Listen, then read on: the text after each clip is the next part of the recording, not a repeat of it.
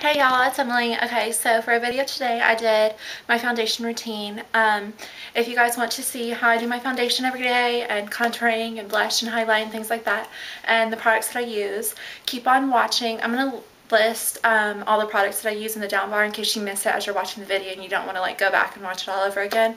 But anyways, I hope that this helps you guys. If you have any questions, just message me on Facebook, Twitter, on here, leave a comment and subscribe if you like it. And I'll see you guys in my next video. Bye.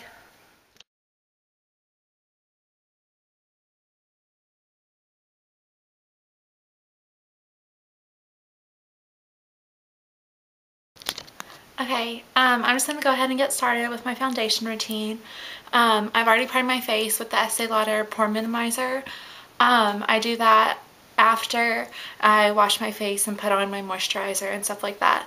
So I'm using the Revlon Color Stay makeup. My shade is 200 Nude.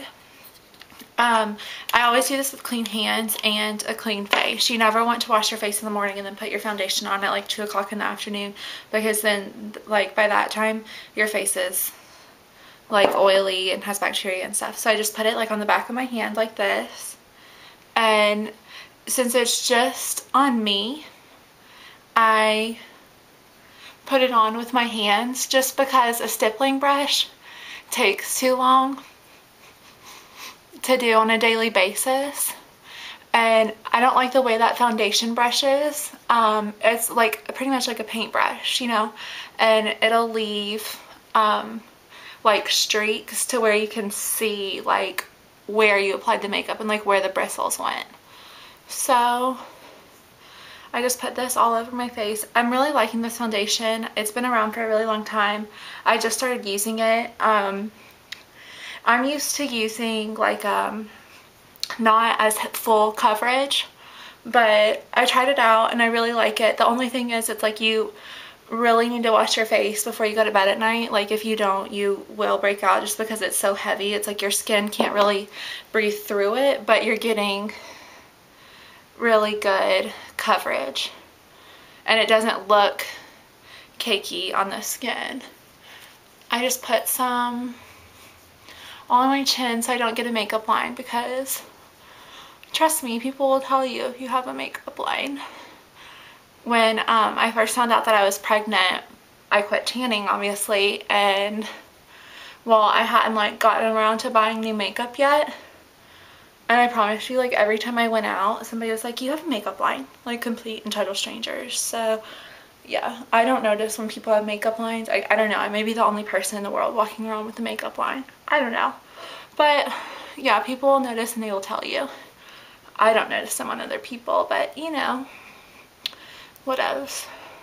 I went ahead and I put my eye makeup on first today just because I didn't want like my second video to be looking like a complete and total like mutant on the camera, you know? I wanted to look semi-normal. Okay, so now that that's on, next up is concealer. I'm going to be using the Mineral Power Maybelline concealer in Ivory. It's like the lightest shade that they have, I think.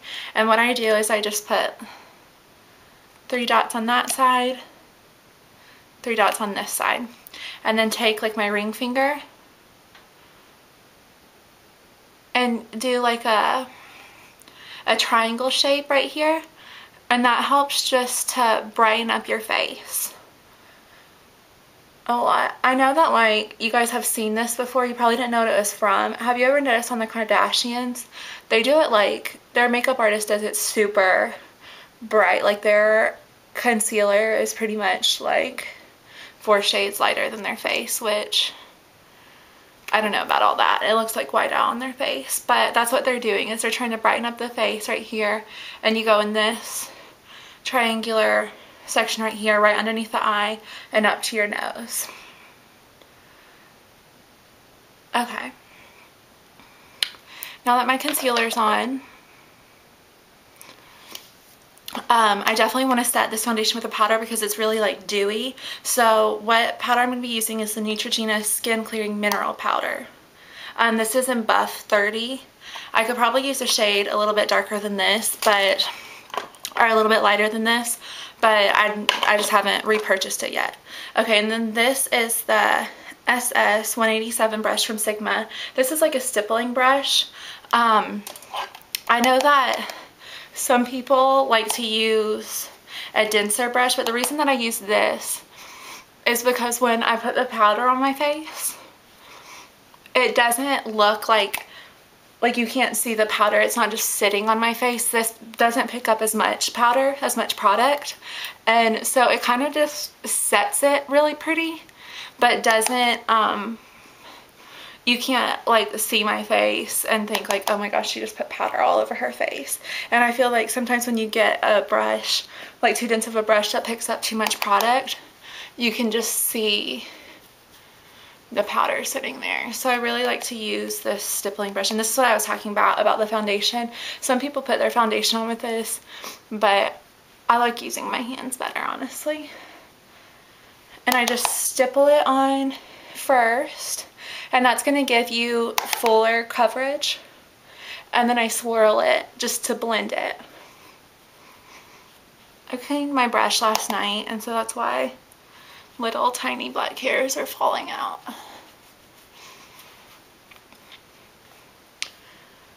Okay.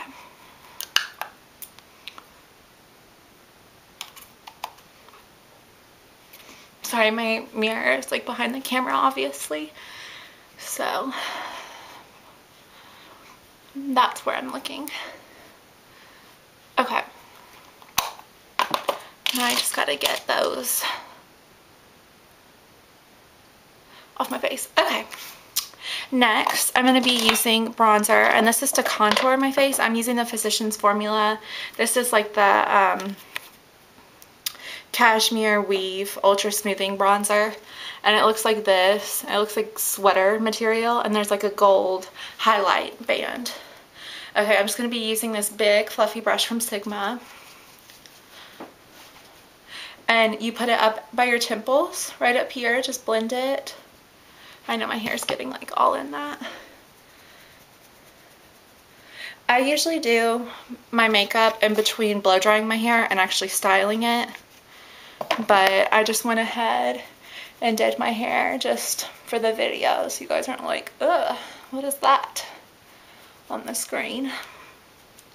Okay, so up by your temples, and then right here at your cheekbones, and this just contours anywhere that you put darker makeup on your face. It's gonna like hide it, it's gonna bring it in, and then anywhere where you put lighter makeup on your face, it's gonna bring it out. So this just makes your face look skinnier, and you're pretty much giving yourself a cheekbone, because I don't know about you, but mine are missing, and I have to create them because I don't have them on my own.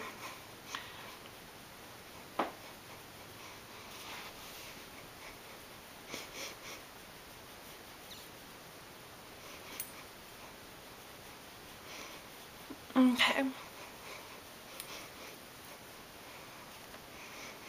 The reason I don't use an actual contouring brush is I find that it leaves a streak on your face, and as long as you're careful with this, it won't leave a streak on your, like, it won't look too big. Like, you can put it in the right section, but I just feel like with like a small angled contouring brush, you can just see where that's a line, and you guys don't want people to know that you're giving yourself cheekbones.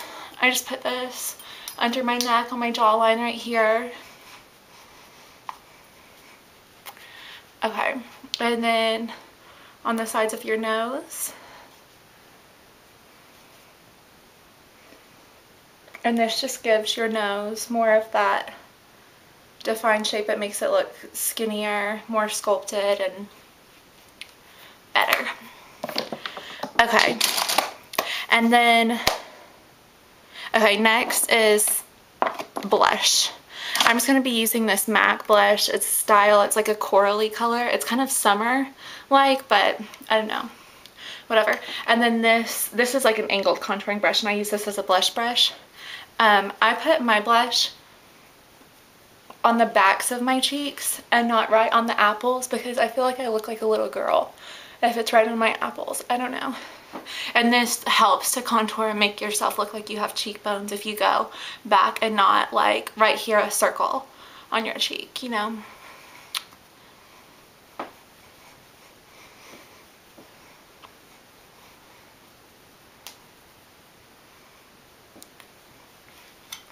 Okay. Lastly, I'm going to do a highlight. I'm just using this dense kabuki style flat top brush from Pure Cosmetics. I got it at Ulta when I got some of their makeup. And then as a highlight, I'm using this Estee Lauder Gold Pearl. And it's kind of like a pinky color with gold shimmer in it. And I put that down the edge of my nose and on the highest point of my cheeks. And this just adds like a really dewy, natural, like youthful look. And you put it right here because that's like where the sun would hit you, so you just look shimmery and beautiful in the day. And you can use like an eyeshadow, like a really light, like an eyeshadow that you would put up on your brow bone. You can use that as well as a highlight. Okay, and then lastly, I just got to put on my mascara because I didn't do it